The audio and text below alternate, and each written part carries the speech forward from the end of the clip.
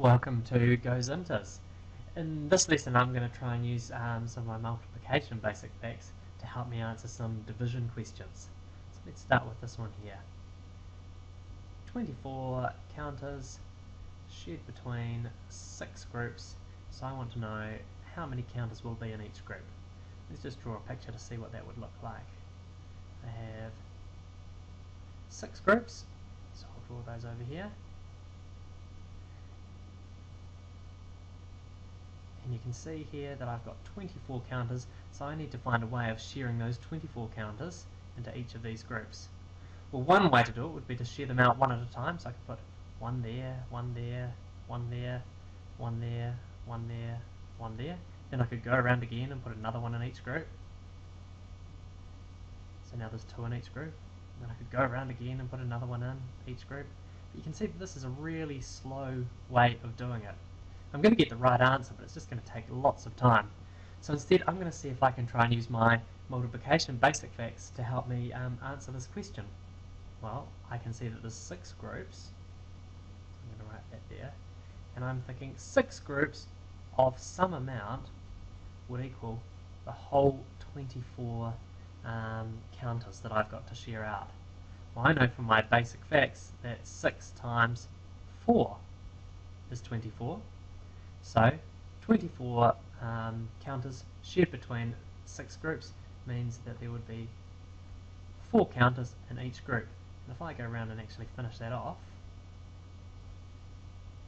sharing out one more, you can see that in this group I have 4, 4 here, 4 here, 4 here, 4 here, and 4 here.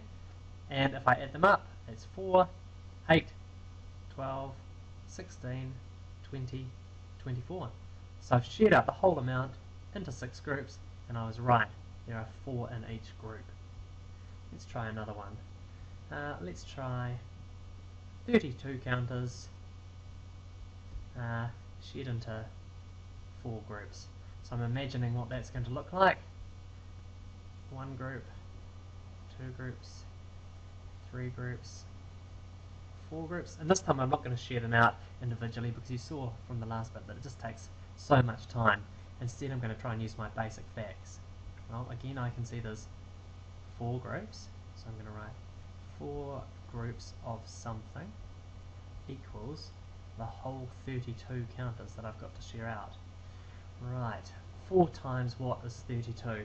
Well, I know from my basic facts that 4 times 8 is 32. So 32 counters shared between 4 groups must be 8. And we can check that by putting 8 in each group. Adding them up and seeing if we're correct. 8 plus 8 is 16. 16 plus another 8 is 24. 24 plus another 8 is 32. So I've shared up the whole amount. I've got my 4 groups, and I know how many are in each group. Let's try one last one. Okay. 35 counters, which I want to share between 7 groups.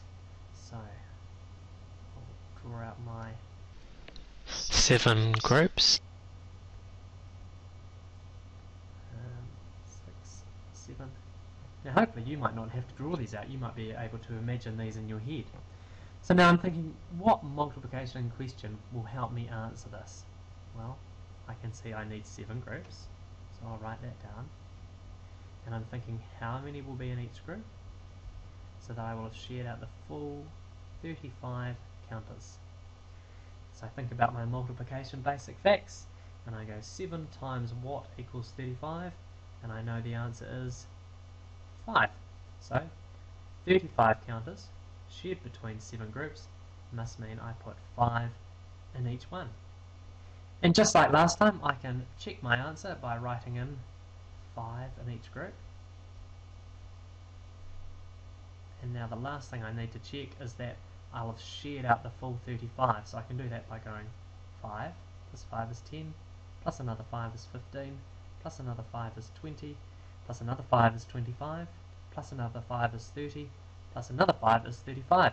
So yep, I've shared out the whole amount, I've shared them into the 7 groups that the question tells me to, and I worked out how many will be in each group? And the answer was 5. Hopefully this lesson has been helpful.